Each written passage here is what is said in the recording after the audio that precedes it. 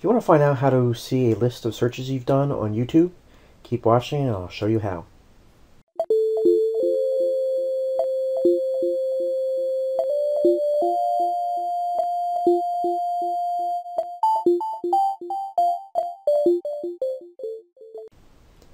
Right here I am on the web-based version of YouTube.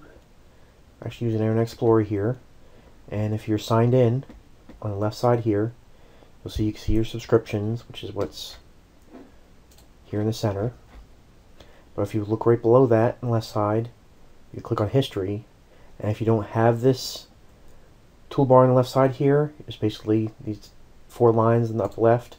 Toggle that on and off. And again, in the web-based YouTube browser. So, come down here to History, click History. And this will list recent videos you've watched, and it'll go back quite a while. And you could clear it up here. You could pause it so that it won't update if you're watching any new videos. And you can also come over here and click on the left click on the X's, and they'll delete individual ones. And I have a video which shows how to do that to delete your history, especially individual videos, in the mobile YouTube version, the mobile app. So I'll place a link for that here so you can watch that video. But up here you can also see that there's also search history. So if you left click on that, it'll give you a list of things you've searched for on YouTube. So you can just click on that and then it'll actually perform the search. You clear the entire search history. You can, like with the watch history, you can pause it.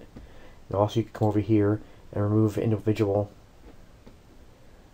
searches. So I'll come down here and remove this search. So this says this item has been removed from your history. So that's how you can both view your history, your search history, and also clean it up or delete it if you like. And also you can view your watch history.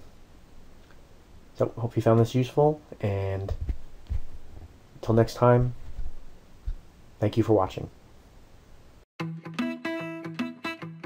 If you'd like to see more Windows 8, Android, or beginners videos, click on one of these video clips, and also consider subscribing to my channel.